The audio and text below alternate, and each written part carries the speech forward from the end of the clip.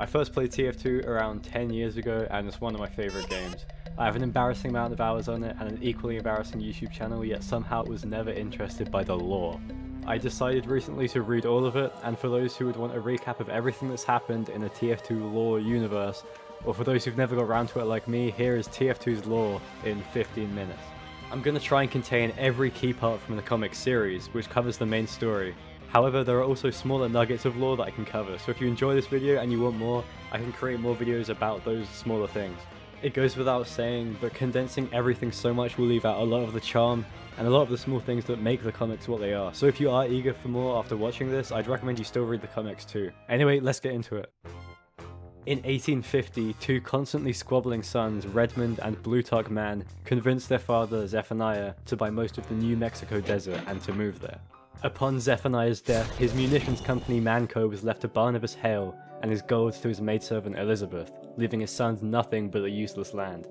They then decided to fight for it until the day they died. Both hired mercenaries to seize the lands from each other. The following conflict has been continuing for over 120 years. In 1890, Bluetuck hired the engineer's grandfather to create a device to grant immortality to outlive Redmond and then win the land. The maidservant used the money from their father to secretly convince him to create the exact same machine for Redmond. The machine was powered by Australium, a precious substance that allowed Australians to outpace the world in technology. This allowed the war to continue even further. Team Fortress Classic looks like a completely different game, but it's part of the same history and was meant to be set in 1930, 40 years after the immortality machines were created. The present day, or the time you mostly play the game in, is 1972. The maidservant, now the administrator or the voiceover in-game, "We have captured the control point," seems to have the motive of keeping both sides fighting forever. She works for both sides with her assistant Miss Pauling, which both teams are unaware of. I'll get into why that is later. There's also a secret third brother that Zephaniah Man tried to smite at birth, but was taken away and raised by Eagle. He eventually ate the offspring of the Eagles and escaped to build his own empire, which is wild, I know. He came back and he killed both brothers before sending his robot army to take over Manco, which is still being run by Saxton Hale, the grandson of Barnabas Hale, Zephaniah Man's friend from the beginning. In the next comic, it's revealed that the Robot War, like most battles in this story, reached a stalemate.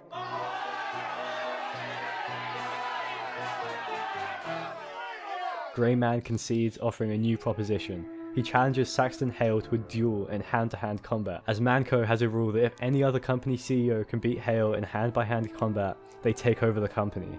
Quite a dauntless proposition, considering earlier in that comic, Hale destroyed a plane with his bare hands whilst fighting a Yeti. The Grey had a trick. He promoted a little girl to the CEO position so that Hale would have to beat a child. He couldn't do it, and now a small girl is the CEO of Manco. Saxton Hale is forced to leave the country and he fires the mercenaries. They all flee to their respective countries and that's it. Until that is, Miss Pauling finds the soldier working as a tour guide for celebrity houses and tells him that she's trying to get the band back together. The Pyro has become a millionaire CEO of Frontier Engineering, but still isn't happy. Soldier and Pauling get his attention by lighting a fire on an opposing skyscraper, reigniting Pyro's passion for igniting other things. Meanwhile, Grey Man and the little girl try to get their hands on Manco's Australian reserve, but it's all missing. The administrator had taken it. Demoman has been living back with his mother for a while and has become sluggish and unmotivated, swamped by his alcohol problem, but took no convincing to join the team again. Soldier and Demo then make their way out to Two Fort dressed as civilians, where Spy and Scout are about to be trialed and potentially hung for various crimes of vandalism and disrupting the town with all of the combat all these years. Scout jokes that his last lawyer was Soldier, who wasn't even a real soldier despite his name, which makes Soldier, who is disguised, so angry that he breaks the new attorney's neck before the hearing could even begin.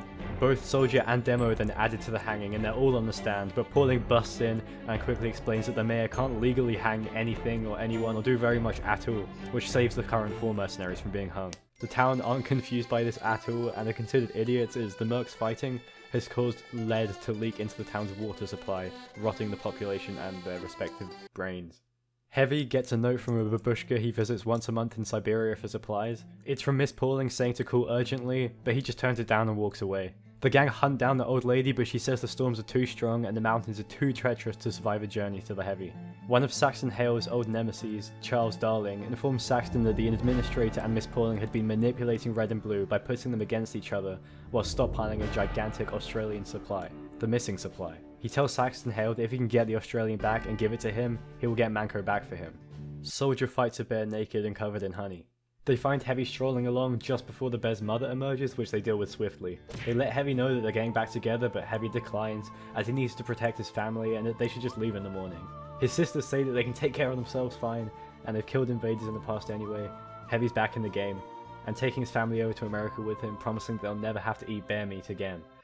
Meanwhile, Gray hires the members of Team Fortress Classic to hunt down our mercenaries. They know where the mercs already are, but they need to wait until the mercs get in contact with the administrator, as Gray only wants the mercs to get to the administrator to get to the Australian. Is it a good time to mention that Gabe Newell's son is called Gray? I'm just saying, it's pretty weird. It sounds like a bit of a diss to his son. Does he want his son to be taken away by eagles? The boss in Half-Life 1 is also based off Gray, his son.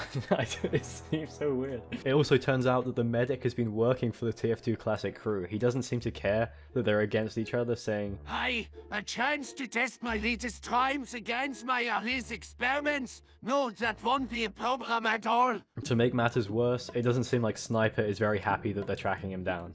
Demo and Pauling find Sniper's house abandoned, but while searching, Demo gets sedated by him. Sniper explains that his parents recently died and that they weren't even his real ones, and so he threatens Miss Pauling to tell him who his real ones are, as she's the only one who knows anything about him.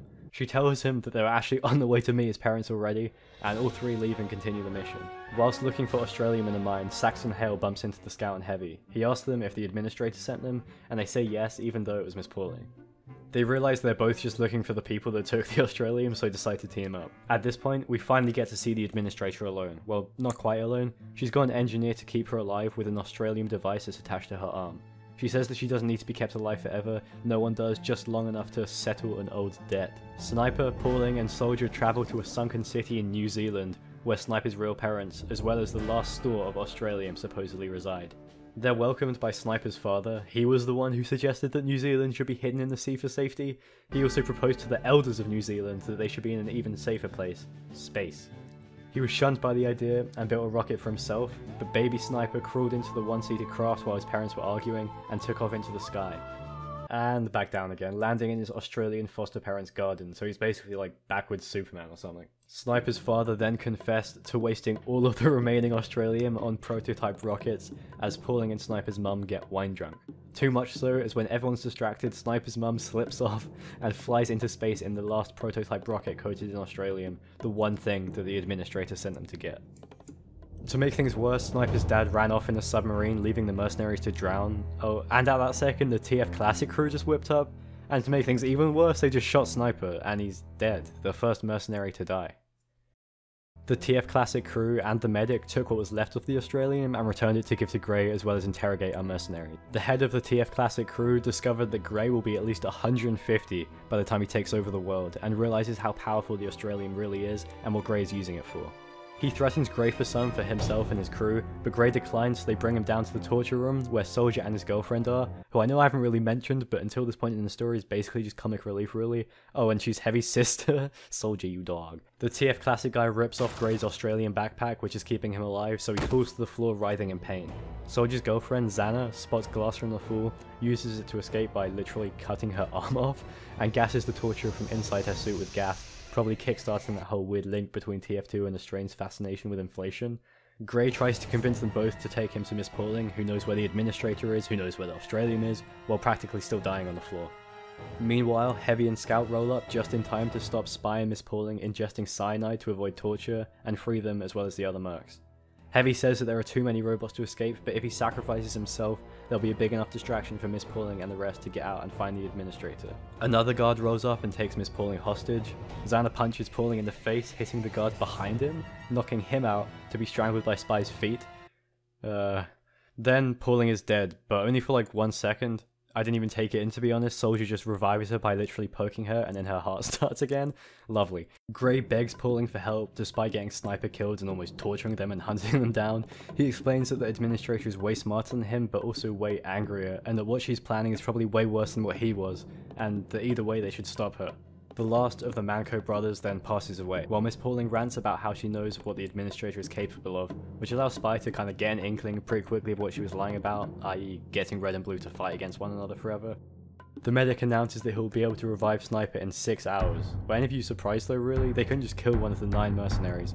and we've seen Medic revive people in MVM before, though he does say it will be very hard. Not impossible, just very hard. Oh, but there you go, it's done in the next panel, hooray! Except not quite hooray. Oh, Sniper is super mad at the Medic because, well, Medic was with the people that killed it. The head of TF Classic enters, quaking at the fact that Sniper is alive again, and kills Archimedes with his rage. Honestly tragic. Take Sniper again, I really don't care, I just don't want Archimedes to be dead. Hey, thank God, Medic saves him. Does anyone actually die in this comic? Anyway, the TF Classic captain gets a call that the mercs have killed some of his own men and prepares to fight. Medic is still on this guy's side and says that he'll be right behind him, but the captain says that he needs an actual soldier, not a nurse, and if he wants Medic to be useful, he should just find Sniper and kill him again.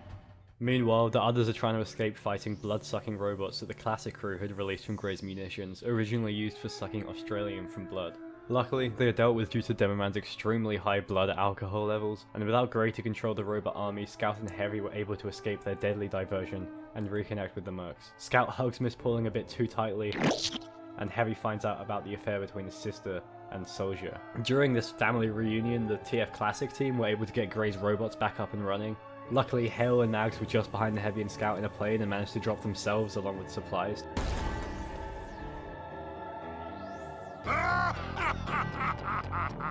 Sasha, I have missed your bus. Spy and Sniper try to distract the TF Classic Sniper, but Spy ends up being shot. Sniper barely escapes, but then manages to sneak back round outside the window and kill the TFC Sniper.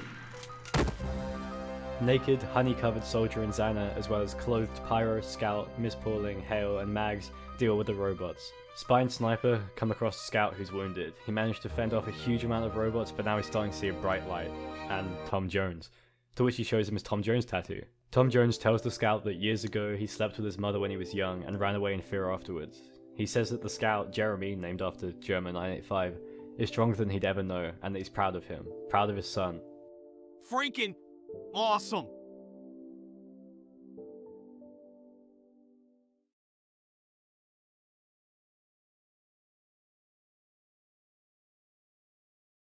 Scout dies.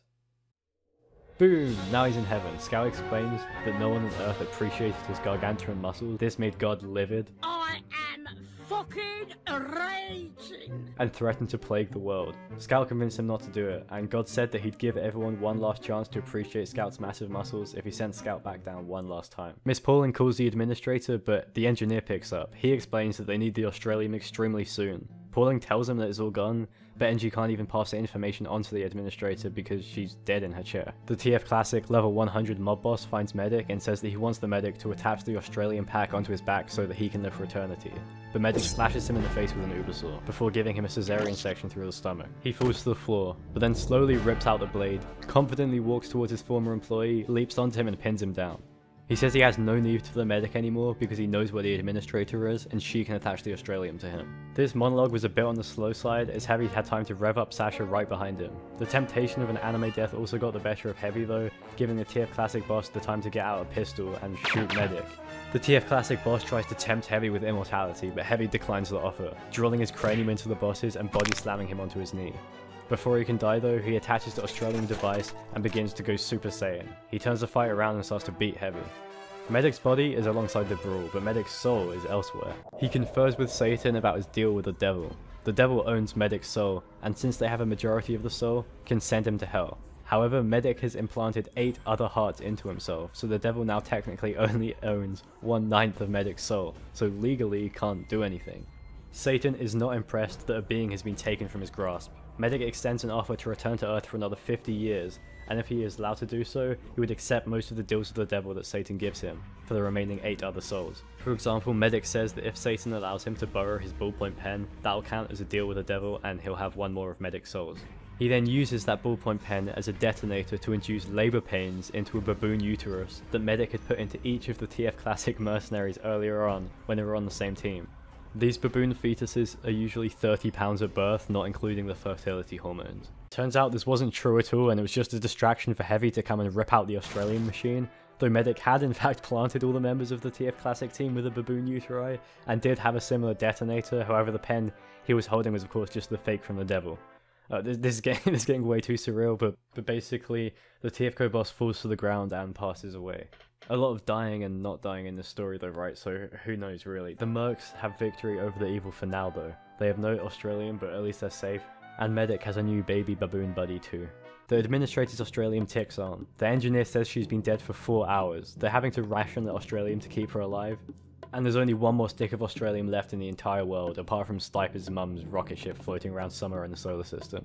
The engineer suspects that the administrator has around 5 months left of life with the remaining Australium. She says she still craves it as much as she did when she was a little girl, and she's been keeping this going too long. She uses all of the remaining Australium at once, which lowers her life expectancy down to 1 hour. She's young again. And she suspects she has enough time to conclude this once and for all. And that's it. That was the last comic to be released, probably ever. You are now up to date with the lore, and probably just as annoyed as everyone else that this may never ever be concluded. Issue 7 has not been in the works for years. Jay Pinkerton, the co-writer, says, "I'm still contracting, so hopefully issue number 7 comes out, but if not, I'll happily get around the campfire to tell you all the plot." So at least if there's not an official release, we still might be able to find out what happened. I hope you enjoyed that. I was never too interested in lore. I just kind of found the game fun, but I found this video really fun to do too, and I'm happy to do more TF2 lore videos in the future if you enjoyed this one. So just let me know in the comments, like and subscribe. Thanks for watching, and I'll see you later.